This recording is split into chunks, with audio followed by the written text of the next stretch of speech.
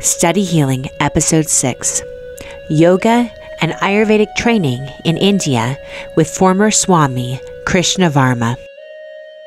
The way that we met was, it's been like 11 years, 12 years now since we met. It's been a long time. Yeah. So I contacted you about 12 years ago because my daughter was having some mental health issues.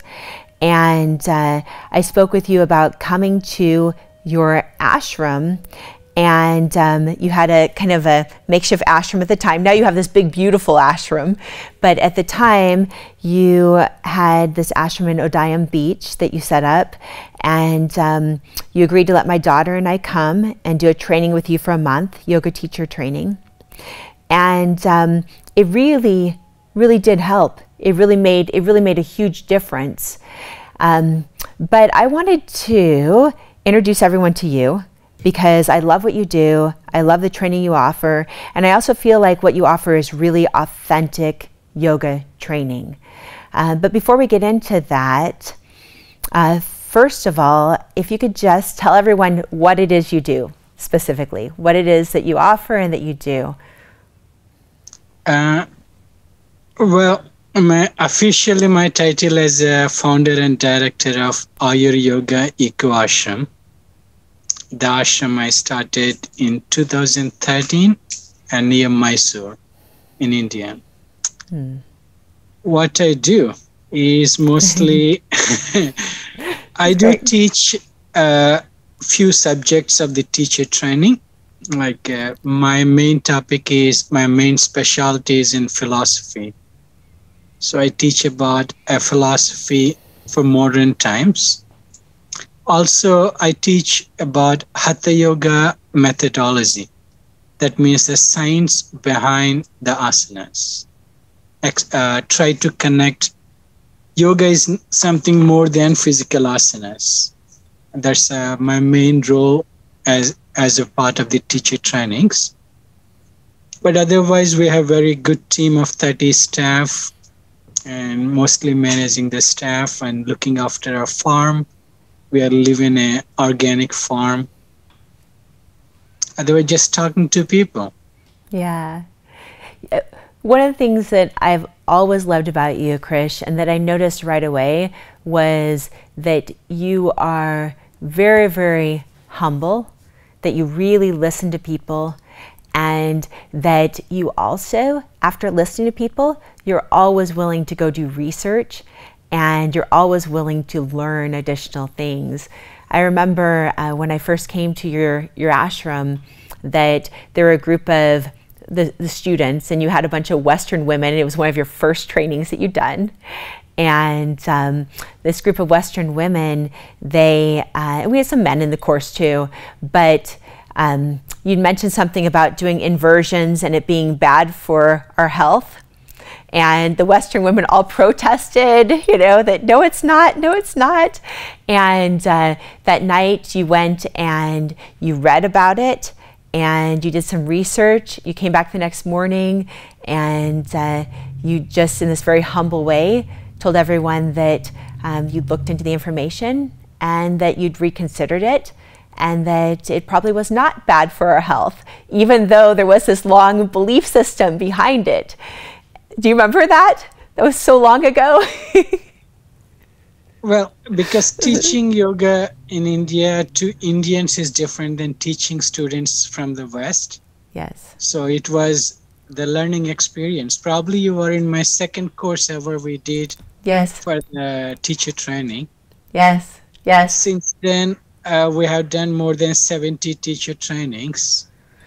Yeah, each amazing. course is a learning. Not only I'm teaching, but I'm learning about how yoga actually works on different people in different ways. Right. Not necessarily what the book says. What are some of the main differences that you've noticed between the Western students that you'd worked with and the students from India that you've worked with? In India, generally people are very flexible from the childhood for various reasons. Right. So we hold the asanas for much longer, talk a lot about mind. meditation as a kind of meditative practice and slower. But one of the biggest challenge while teaching for Westerners is flexibility main issue. If we hold somebody too long, it can cause injuries. Mm, And asking them to close their eyes and focus their breath, it takes a lot of groundwork. We can't directly get into that. So otherwise, I do love actually teaching foreigners more nowadays because uh, people ask so many questions, like the things that we feel like granted. We never question even in India. So that right. brings that curiosity makes me to take a second look, a deeper look. So while teaching foreigners actually is more a learning experience for me, more than teaching advanced practitioners who already Yeah. knows everything. They need very basic guidance. They don't ask any question, just do whatever we say. So the Eastern style of teaching really has traditionally been, though, that the student learns experientially and that the student doesn't come with all the questions, but the student learns along the way. And so has that been a difficult transition for you to encounter Westerners that like want their answer right now? Um, what have you done to help yourself kind of adjust to that idea? No, I love people asking more questions. Yeah. Of course, not in the physical asana classes. We can't Right. talk much, but we have separate theory sessions. Then more questions, the more better. Because a lot of aspects of yoga, normally we don't talk about it. And especially when we do courses and 30-day courses, every curriculum is very fastly moving. So we encourage people to ask more questions, the more better. Yeah.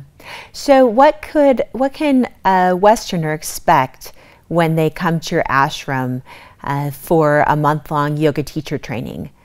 What can they expect to find there? What things do they typically find difficult? What do they find easy? Kind of what happens from start to finish? There's both plus and minus coming to India to learn in the first place. Yeah. Like India is challenging, firstly, physical facilities, the weather, the food, uh, mosquitoes, or various physical discomforts. It's Right. not a travel time and everything. And in India, again, you need to know a majority of the yoga takes place in India in tourist places like Rishikesh, Goa. And if you go there, you will find hundreds of yoga schools. Right. Firstly, it's difficult to make a choice which one is right because every yeah, very difficult to make a decision based on small schools, hundreds of them. So when people come to our ashram, the first advantage is we are located in a countryside, cut off from all touristy attractions or distractions. And other than good weather, we provide the food and accommodation specifically to meet the international standards, not necessarily luxury, not necessarily like Right. exactly foreign, but at least we have Western toilets and we give toilet papers and we have a clean and neat atmosphere and we cook the food without much spices. So firstly, our ashram is to make foreigners feel comfortable, not to get distracted with all the health problems or the weather problems. Then psychologically, uh, we do not do we do not follow any Western styles of yoga. Means even if you go to many yoga places in India, they teach you Ashtanga, Vinyasa. A Right. lot of that yoga styles are actually not originated in India. They're Right. mostly developed in the US and the West. And then the Right. people come to India to learn exactly similar thing. So Right. we don't teach that. we teach only what we consider as a traditionally practiced by yogis from the olden times. Yeah. And So we base our teachings on the actual, not only the scriptures, but practice. And when we select teachers, one of the first thing in selecting teachers we see is how many years this person was practicing. Are they actually practitioners? mm-hmm. So we try to bring authenticity into the teaching, uh, Mm-hmm. which can be harder for a lot of Westerner students because a traditional way of teaching is we don't present PowerPoint presentations or glamour up yoga. Mm-hmm. And the very first thing we teach in the very first class, I tell the people that you are not a yogi. Stop fooling yourself as a being a yogi. The yoga Right. purpose is not to make you as some superhuman or some special being, but yoga's purpose is to make you a better human. Yes. You have to learn your humanness and admit your plus and minus, your positive and negative, both equally, and don't try to become very spiritual yogis. Right. So that's where we begin with. And a lot of my teaching is about deconstructing the myths about yoga, I love that, Krish. deconstructing the myths about spirituality. Yeah, I love Because it.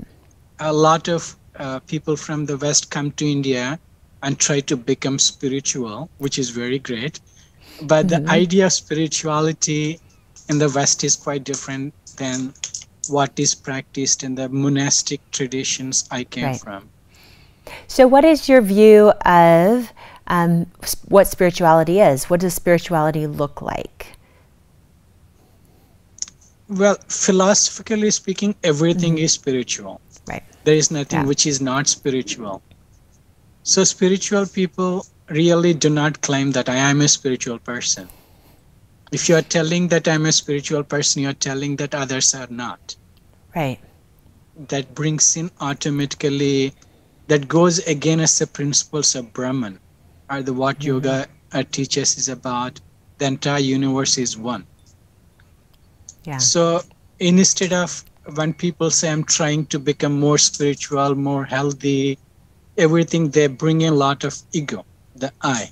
Mm-hmm.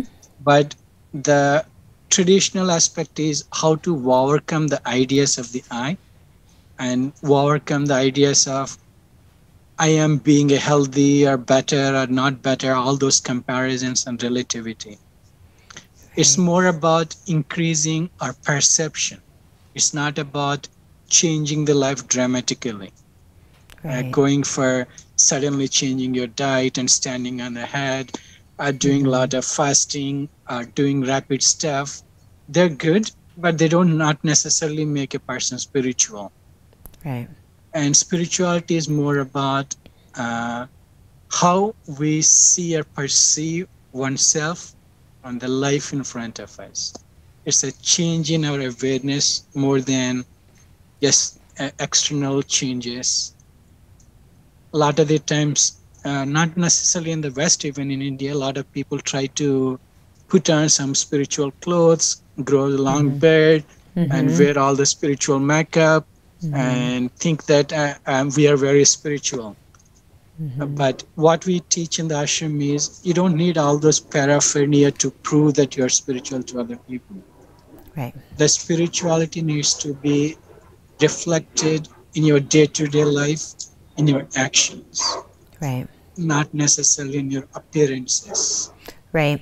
I love that. I have a student of mine, Krish, that really sweet little girl. She's in her early 20s, and she recently went to work at a coffee shop that's right next to a yoga studio, and she wanted to go work there because she didn't know this consciously at the time, but she thought the other people that worked there were all very spiritual, and she wanted to be around spiritual people, but she mistook style for spirituality. And it sounds like, I mean, that happens in every culture, right? Even in India, the spiritual people that are addressed, they may or may not be practicing the things that they've learned and the things that help you to let go of all of your rules and truly see other humans and truly feel that connectedness and that namaste, that namaste energy of really seeing their light, And so she misunderstood that, and she had a very difficult time. The other people that worked at the coffee shop were a little bit mean, and it was just really hard on her very sweet spirit, her very sweet soul, to have this experience. But it was ultimately really good for her to see that style definitely does not equal spirituality. By your definition, all of it would be a spiritual experience, though, seeing that would be spiritual. It's the ultimate goal of yoga, to experience everything that goes on around us. Everything is spiritual. There's nothing which is not. Right. Yeah, I love that.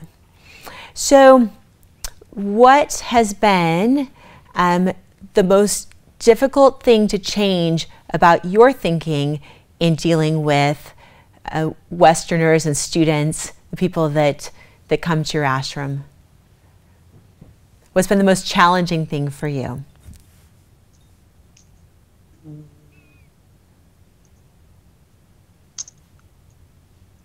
Yeah, I would not say it's a challenging, but it's a more a learning experience for us as a teacher. Sometimes it is hard to explain some of the subtler concepts. Like one of the main concepts that I teach is about you are not this body and mind. And it's a lot harder for a lot of Westerners to take in. They like it as a theory, but when we go into details of that, what it means, I'm not this body, I'm not this mind. Right. If I tell you, you are not Rebecca, you are not an American. I like it. I find it refreshing. But yeah, I see that. It causes a lot of emotional drama in a lot of people. And when some of our teachings are like, there is no good and bad, it's all your perspective. Right. And for a lot of Westerners coming from Christian, Semitic religions, there's a moralities like 10 commandments, do this or don't do this. Like in America today, people are so much divided on the party lines or ideology lines. Like everything is so defined, you're part of this or part of that. So the definitions here is very, very stricter. But in yoga, the idea of morality or good and bad are very relative, depends upon what perspective you're looking at. So it's not about chasing something, what other people think is good or bad. What is good for other people may not be good for you. What is bad for other people may be good for you. Right. So it's about overcoming the concepts of good and bad and the dualities. So firstly, we struggle a lot to explain some of these concepts which are very new because of the cultural background. But a lot of them slowly get it. They may not understand completely right away, but when they leave the ashram, sometimes students write me back, now I understand what you mean. Right. So it's mostly, difficulty in translating those ideas. That requires English is not our first language, and trying to explain it into people coming from a different background. That's the main challenge. Otherwise, we are very fortunate because our ashram is known as one of the strict place comparing to many other yoga places in India. So the type of people who come to our ashram is already well prepared to expect a hard time. People who come to our ashram, generally people are very serious about yoga and spirituality and ready to listen, even some of the truths which may not be pleasant. So comparing to many other places where I taught before, where I teach right now feels much more comfortable. Yeah. Because people are mentally prepared before coming and they know Right. what they're expecting. Yeah, otherwise, in yoga, we say there are no problems, no complaints. Right. No, I love it, Krish. And it's interesting too. It's always been interesting to me because at this point I've studied pretty extensively in, like I studied a little bit in India, but really extensively in Thailand and China and Vietnam and Cambodia. And these are all places, including India, that had a time period where there was Western dominance. And Western dominance from actual governments coming and taking over, but also Western dominance in ideology and shutting down a lot of traditional practices. And so it always made me wonder why I, as a Westerner, was being treated with such kindness when my culture had been so brutal, you know, and brutal in all of those places.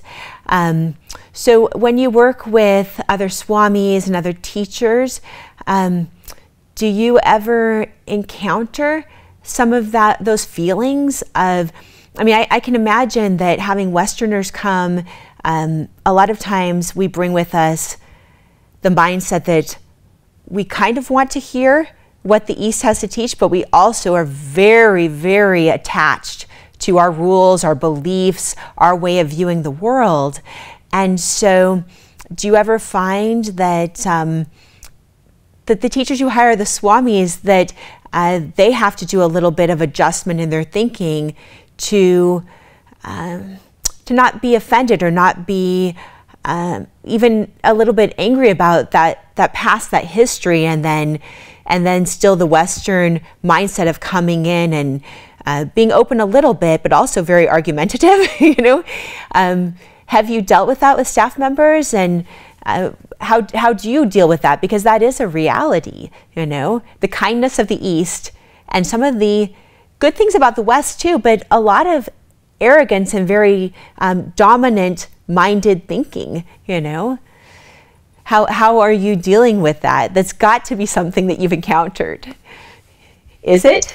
Yeah. Firstly, we try to see people not as based on their nationality or from which culture they come from. That's good. Yeah. And we do have sometimes a conflict in the communications or interactions, but we try to see from a human perspective rather than from cultural backgrounds or historical backgrounds, which are not in our hands.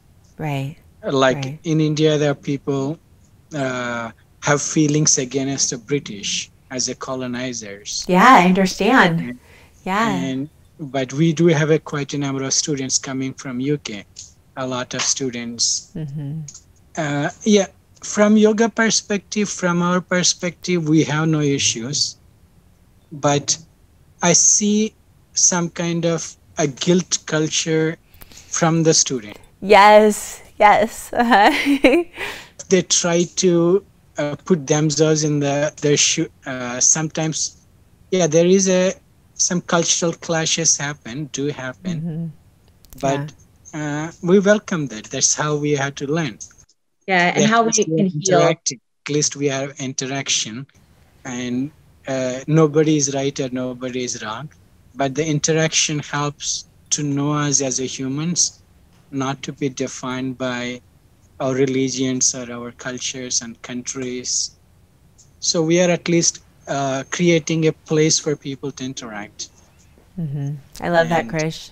And they're both sides. I do not say that East or the India is always the best or the greatest. Mm-hmm. Every culture, country has its own plus and minus. Yes. And we learn a lot of stuff from the Western culture too. And the good things and bad things everywhere. I think it's part of the life. Everywhere we do have that conflict, we have to deal with it. Mm-hmm. Yeah, I love that you approach it that way. That's that's an approach that really facilitates a lot of healing and really helps people to let go of their strong identities with their culture so that they actually can find a place of peace, you know. Yeah. So I'm curious, and I know everyone would be curious to hear about your background, because you spent time as an actual Swami, correct? Did you spend time as a Swami? Okay. So tell me about that and how you became a Swami, and what made you decide to become a Swami. And can we backtrack just a little bit and maybe tell people listening, what is a Swami? What does it mean for someone to be a Swami in India? Yeah, a Swami is one of the monastic titles. In India, we have the monastic life, which is like monks, like in the Christianity, got a Christian monks, Catholic monks, a bit similar. There are different schools. Again, all Swamis are not same in India. I'm talking externally. Internally, everybody is same. Yeah. But externally different. There are so many hundreds of traditions, schools of thought within Hinduism or within yogic culture. And some of them are quite different, completely sometimes contradictory. But basically, a Swami is somebody who gives up all attachment to the family. No family, that's the first rule. And they live in a monastery, which is a solitude place, where they spend majority of the time on meditation and the studies. Generally, and the only goal is to get enlightened. Everything else is not important. And why I choose that path?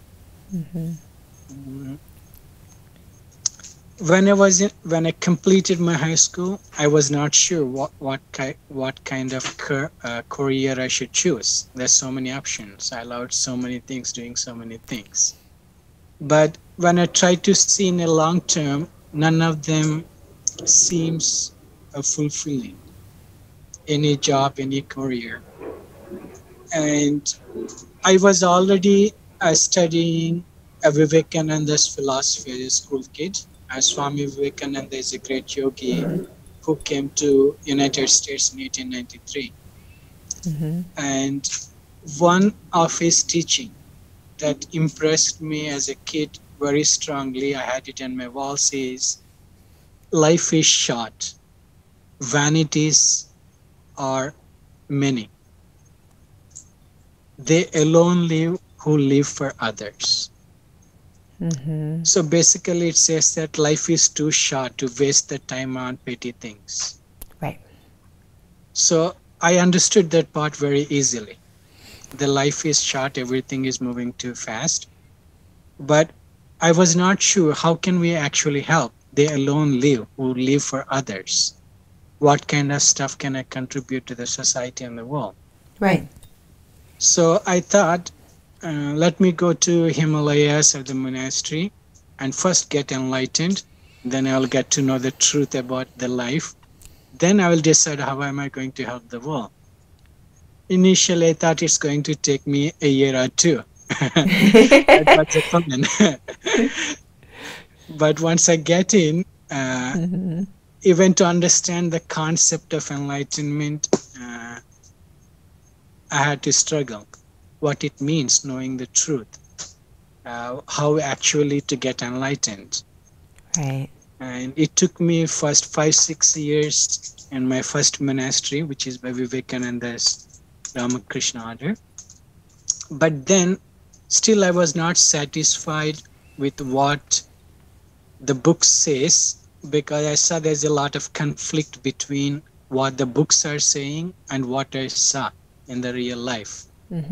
I felt a kind of hypocrite, trying to profess some of the enlightened beings, but I am not. But my organization wants me to put up a face, as Right. I'm highly spiritual. They wanted me Right. to be a teacher, all of that. So I was not completely happy there. I did not find the answers for myself even after 6 years. So Right. I've moved on to a different monastery. I learned a little bit there too, but still not my answers. Again, I went to another place, another place. So I spent about 12 years going to trying different traditions within yoga, trying to have an idea of what it means being enlightened. Uh, so after everything, what I understood is being enlightened, we don't need to do something different. Right. We don't need to do something, but just be as you are. Right. And being more realistic. So I gave up all my monastic titles, I came out of the monastic life, and I decided to learn not from the books and teachers, but from the real life. Because I'm trying to understand the mysteries of life while sitting in a monastery which is cut off from all the life. Right. Right. So after 12 years, my biggest what you call biggest movement is when I knew that if I really want to understand what is this life, I need to be in the middle of the life, not away from the life. So I started re-entering into the society, but again I left my family and everything, so certainly I don't want to go back to regular life completely. So I thought teaching yoga to spiritual people might be a good way to re-enter into the society. Because we're all spiritual, no matter what. I know, like, Teaching yoga has become a kind of medium for me to interact with the people who are not exactly like me, but who have a normal life and day-to-day life troubles and how they deal with life. So since then, yeah, I'm learning more about what life is by interacting with the real people more than from the books and the great teachers. Certainly, they are my foundations, Right. but I'm still learning. The more and more I interact with the life. Yeah. So have the principles that, how have the principles that you learned in those ashrams, how have they been helpful in dealing with real life? Have you been able to practice those things with your real life experiences? Yeah, of course. Like Yeah. I just said, and there are many different systems and traditions of yoga, and Yeah. my system where I had my strong foundation is called Advaita, Right. non-duality, Yeah. and which teaches us how to stay detached, not to be affected by the world's ups and downs all the time. And my practice of yoga and meditation helps a lot. So definitely that background helps me to deal with all the what we call as the drama Right. in the life. Right. Right. That There's comes into so much life. of drama all the time I see in my staff, students, politics, government, all of that. So I knew deep inside all the time that all this is just let it come and let it go, Yes. not to react easily. So that has been my greatest blessing. Because of my background, I can deal with the things a little bit calmer and not to get away with so many changes around the world. Yeah. Yeah. There, so Thich Nhat Hanh, who is a famous Buddhist teacher, he, I saw him in an interview, and the person interviewing him asked him, "Are you always this calm? Is this something that, how do you do this? Is just like part of you that you're so calm?" And Thich Nhat Hanh said, "It's my practice. that it isn't, it wasn't who he was necessarily, but it was just his practice, and that he had a dedicated practice of staying calm, of regulating his breath. And I noticed that when I was at your ashram with my daughter, she was dealing with some very difficult things, and there was a moment where, because you remember, there was some difficult times with that, and there was a moment where I was in the room that you put us in, which was so perfect because it was right by the yoga hall, kept us nice and, well, it kept her confined at the time. But we were in there together, and she's going through a hard time, and so she was we had a moment where she was just really kind of acting out, and I was trying to just calmly parent and just keep everything calm. But there was a moment of intensity where she was, kind of hitting and was saying a lot of things that were very unkind. And in that moment, all the breath work that I've been doing with you and all the yoga training, something kicked in. So I felt the most peaceful feeling I've ever felt in my life, Krish. I actually started feeling just this bliss, like so much happiness, so much goodness in the middle of, my child like hitting me and really saying, like, you're 36 years old, you're washed up, no one's ever gonna want you, like anything she could say. And I remember just feeling like the happiest I've ever felt in my life, and just, and it was from the practice of doing the breath work and yoga that no drama could actually affect me, when I was doing the practice. That was amazing to feel. And you created the space, the environment, the training, the practice that gave me that strength. It was one of the hardest times of my life that I came to, and I wouldn't have even have thought of it as it being hard for me, because I thought this was about my child at the time. But I didn't mean to go there and get all this strength for myself, but I really got that from you. And so I feel forever grateful to you for creating that environment and creating that authenticity and a place where I was given the strength to handle anything in life, So do you ever have moments have you had those moments as well, where that training, that practice has kicked in for you, and you feel that peace that you never forget that once you feel it, Have you had those experiences, and can you speak to maybe one of them? I remember when you told me about, what? It is something that happens almost every single day. Every day, yeah. Like we in the ashrams, we do live in that kind of dramas almost every single day. Right. There are students coming with a lot of emotional baggage, yoga, when they practice yoga, suddenly it releases everything. Yeah. And we do see a lot of students or sometimes staff. It's not easy living in ashram away from all the society, and we put everybody to 8 to 10 hours a day intense practice. Right. So it does, all the people feel all the pressure, and it keeps coming up. Right. Almost every day we do see, and the first thing I do is just take a breath. When the students are losing their balance or losing their emotional, they're trying to express. We tell them it's okay. We accept that it's okay. Let them express that, whatever they need to. And again, we see that the same person changes completely after a few minutes or after a day or two on their own. Right. We don't try to do anything different, but we just create the space. Just let the people go through that process. Everybody has to go through. We say the road to the heaven is through hell.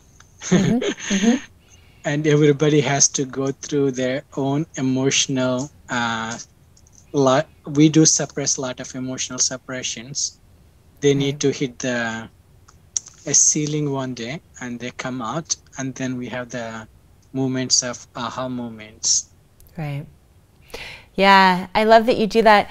There's a famous story about two monks that are cleaning themselves by a river, and there's a scorpion that falls in the water. I'm sure you've heard this story before, but the scorpion falls in the water, and one of the monk picks out the scorpion, and the scorpion stings the monk, right?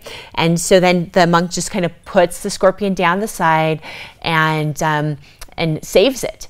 And they're washing, the two monks, and the scorpion falls in again. The monk picks the scorpion up again and saves it. The scorpion stings the monk again, and he puts it down. So the monk watching says, like, brother, why do you keep picking the scorpion up? Do you not know that it's the nature of the scorpion to sting? And the monk that had saved the scorpion twice said, like, brother, do you not know that it is my nature to save the scorpion, And so I really think it's such an act of bravery. I don't know that you would view it in these terms, but I think it's such an act of bravery to work with people in this state where you know that they do get a little off balance. Sometimes they get a little upset. They think they're upset at you even.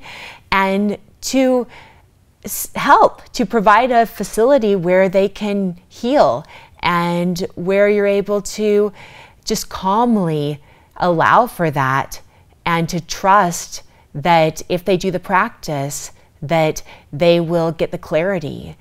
And so I have so much gratitude that you're willing to do that type of work because it does take bravery, on your part. So thank you, Krish. So I do want to ask you, okay, so I do think it was the second class that you taught. And at the time you didn't have your big ashram, but what you created for us was perfect. It was so perfect. And you brought in teachers that were the very best teachers we could have had, very authentic teachings. So when you first decided that you were going to offer this training and offer the certification to Westerners, what did your friends and the other swamis and the people that you told about it, what did they think? Were they immediately excited? Were they skeptical? What was their reaction?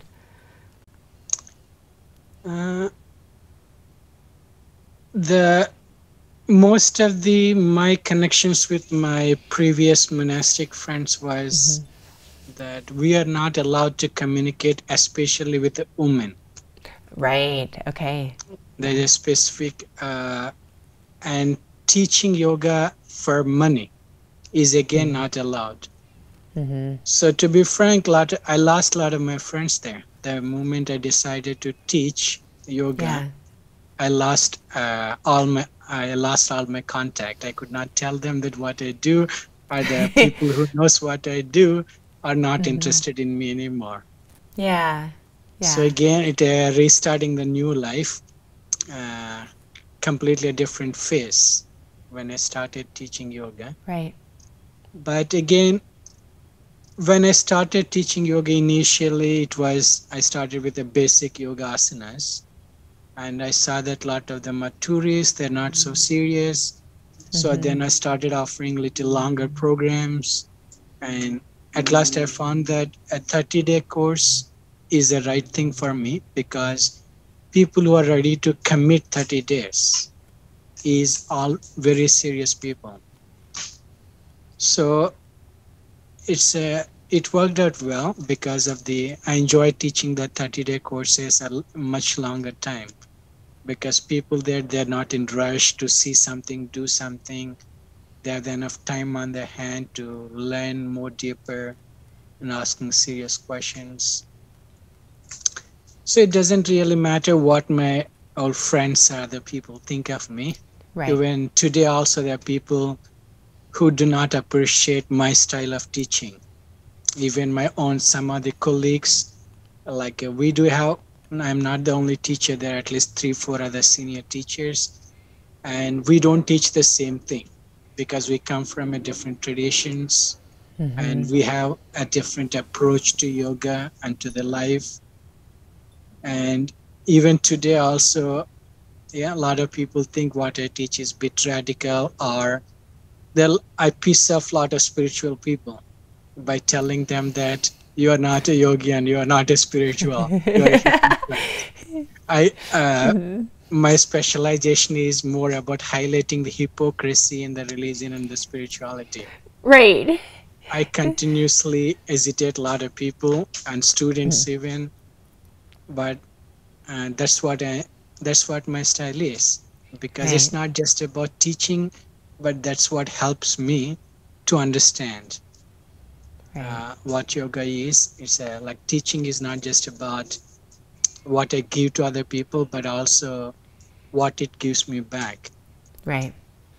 I love that. Well, in most Western classes you go to, you're basically told like, "Welcome, yogis. You are all yogis," you know, and so that can be difficult for someone who has had that and that reinforcement of ego, to then go and let that go and just be someone that's doing the practice, you know, and to just be trusting the process. And so it's a very different approach than I'm a yogi and look at my style, you know. So, but so healthy, and ultimately the place of really being able to be free to do whatever you would like to in life, and whatever your dharma is comes once you've let that ego go. So I love that you teach that. So then you obviously found people that were willing to help you, because when I came to your retreat, you had everything we needed. You had an Ayurvedic doctor, you had other swamis helping us, you had a very famous swami that came and spoke to our group, and so you were able to find really amazing people that were there to help with the effort. Was that difficult to find those people? How did you go about finding the right people?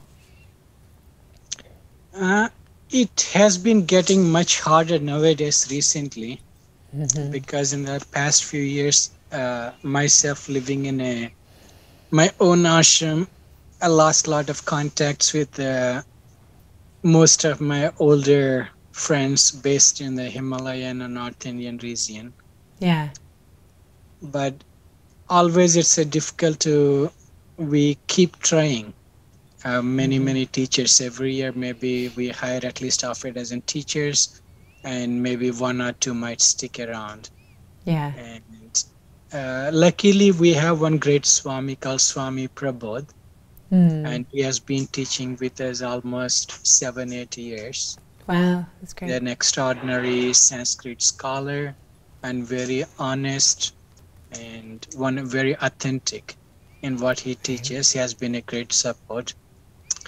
Otherwise, with yoga teachers, it's very hard, because a lot of yoga teachers in India too, they like to go and teach in tourist places or go to foreign countries all the time. So it has been a great challenge to find authentic yoga teachers.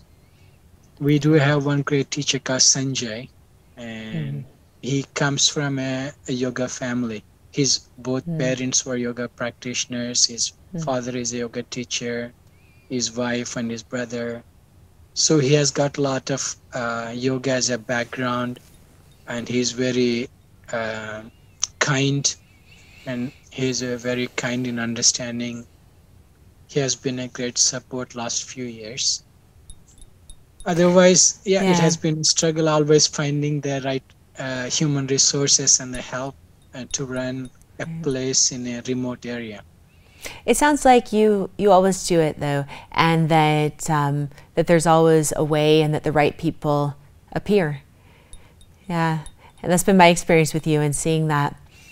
So most of the people that watch this will not be familiar with India at all, and they will not be familiar with the caste system and with what it means to come from a yoga family or other families. Can you just briefly tell everyone what it means to come from a yoga family and kind of how the caste system works in India? There is a caste is a huge factor in India even today, and it controls everything from individual's life to jobs to marriages to the schools you go to and the politics, everything. But I would not mix up yoga with a caste. With a caste, okay. And the yogi, somebody practicing yoga, they are not, uh, at least in theory, not supposed to associate with any religion and caste. Okay. But as I said, everything on the books is not, and the reality is not same. So there are yogis who do uh, associate with religion and caste. But generally, my theory is once somebody practices yoga, they need to. I would not say that all religion and caste is bad, but you don't want to be limited by that. Right. Yeah. Otherwise, yoga is mostly practiced in a caste called Brahmins. And a Brahmin families, people are from the childhood, they have access to read the scriptures, and um, yeah, just it's a traditional lineage. A lot of the Brahmin families. But in our ashram, we don't follow or practice a caste system, and not necessarily. In fact, none of our senior teachers are from Brahmin caste. Right. Well, from a Western mind, it wouldn't even register that the caste system, like to a Western mind, it just wouldn't even be a factor, you know? And so it's interesting because when I go to places, I go to Nepal quite a bit too, and I'll hear stories of people that they were great. Like I have a good friend who's an amazing singing bowl teacher, and he was friends with someone for a very long time, and he did a lot of trainings with this person. And then this good friend of him, also a friend of his, also from Nepal, found out my friend's true last name, which showed what caste system he was from. And even though they were both adult men now, the friend of my teacher, the singing bowl teacher, would no longer associate with him when he found out that he was from a lower caste.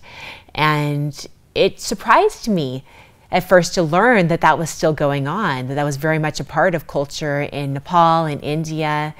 But it's also, yeah. We have staff, some of the local villagers who work in our farms. There are a couple who work in our fields. They don't eat any food in our staff kitchen because the cook in our staff kitchen belongs to a different caste. Right. They just don't enter there, don't touch any food. Yeah, so the Western mind doesn't even understand that at all, you know?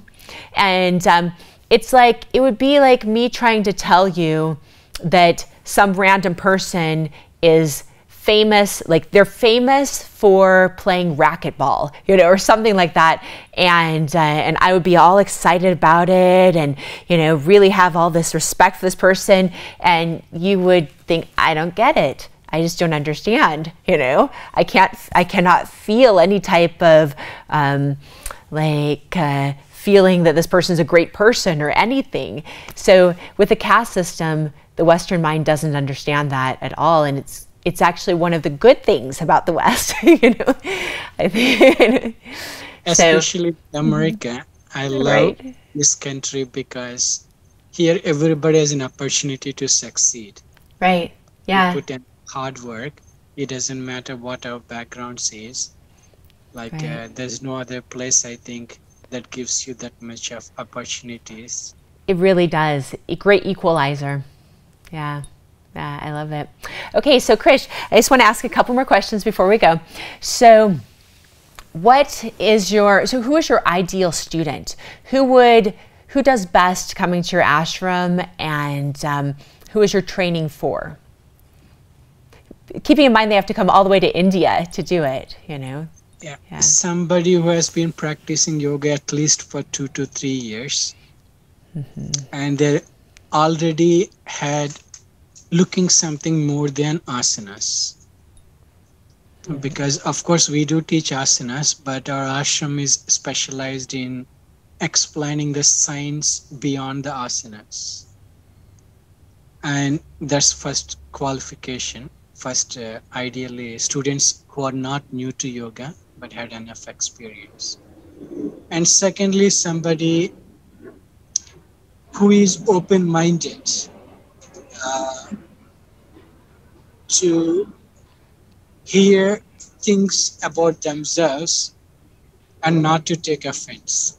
Mm-hmm. Mm-hmm. Because some of the spiritual teachings that we teach can be quite radical, and for some students it can be hard to digest. And so we request all the students be open minded. Don't come to conclusion just by one lesson, one class. Wait until you get the bigger picture. And uh, yeah, if suppose somebody has that open mind, I think that helps a lot in saving their time and our time. Yeah, definitely. Well, I highly recommend your ashram. And I always tell my students about it, my massage therapy students, because massage therapy and yoga go hand in hand. They're all part of the same health practices. Dietary practices do as well. When do you plan to, right now, I know it's difficult because we're still in the middle of this pandemic, but when is your projection that you'll reopen your ashram? We are hoping for next summer, May or June. Okay, good. Yeah, yeah, I highly recommend it. It was life-changing for me. And I know for so many other students of yours, it's been life-changing. You don't forget those experiences, you know. It always makes you question your thoughts a little more. And it really led me to question any heightened emotion that I have at all, to look more deeply at it instead of believing that it's a reason for action. I actually believe it's a reason for inquiry, you know. So thank you for that. So you, how many, has it been 2 years since you got married?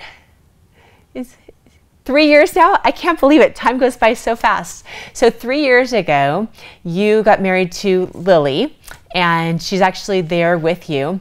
So Lily is amazing person, and you guys have done so well together, but I think that's also a benefit to people that come from the West too, and especially the Western women that come, that Lily's actually lived there in India, that she understands the culture, she understands the benefits, the wonderful things, she also understands the difficulties. So with having Lily there, what has Lily shared with you that has been the most wonderful thing about living in India with you, and also the most difficult thing? What has she shared with you about it? Because it's interesting to be in India as a Western female, you know. Is she willing to come on? Is she willing to? She doesn't have to. Okay. Lily, you're so amazing. Thanks for coming. Thanks for coming in. Okay, so I think that's fascinating. Wouldn't you have been really interested to hear this too from someone in your position before you went to India? So here's my question for you. What has been the most difficult thing for you about living in India as a Western female, and then what has been the most wonderful thing about it? Yeah, well, I have to, I think, put a note first that living in the ashram in India is, although we are in India, we live in a bubble. We kind of have our own community, and although we do have, you know, Indian staff and teachers, we're not having to go out on the road every day and interact with the normal society. So it's not not exactly like living in India, but we are there. Yeah. And I think when I first went there, the most difficult part was not being able to just jump in a car and drive myself anywhere I wanted to go. Yeah. Because driving there in India is crazy. Right, right. And also, you know, it's as a foreigner, not really knowing the rules of the road, or not being completely accepted as a person who originates from there. It's a little more risky, but so I think there were some freedoms that I kind of switched, like what I really enjoy about living there is that our life nurtures a healthy and positive lifestyle. Mm-hmm. We get to meet people.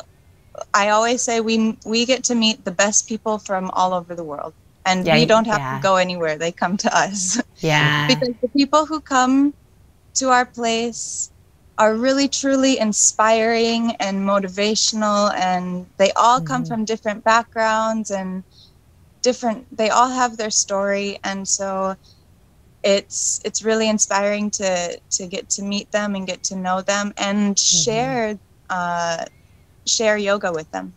Yeah, I can see that. Yeah, I can see that. So thank you. There's a number of things with India. So India is one of the most amazing places I've ever been.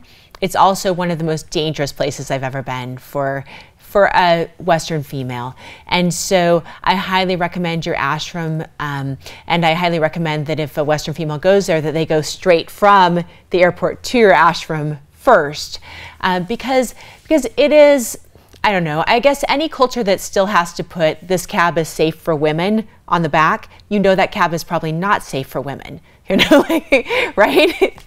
That it'll only be when it doesn't have to say that it's safe.